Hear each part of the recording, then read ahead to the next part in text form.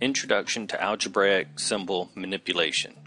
We're asked to solve the following equation for u. So here is our u. To solve it for u just means that we get the u by itself on one side of the equation.